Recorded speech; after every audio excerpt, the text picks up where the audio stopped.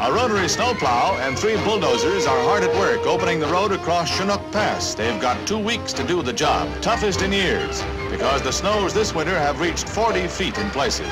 Chinook Pass, which crosses the Cascade Range on the slopes of Mount Rainier, is the main east-west route of U.S. Highway 410. Hot work. Spring is here, but it takes more than a hot sun to get rid of snowdrifts 40 feet deep. Matter of fact, there'll be snow here for the drivers to gape at all summer long.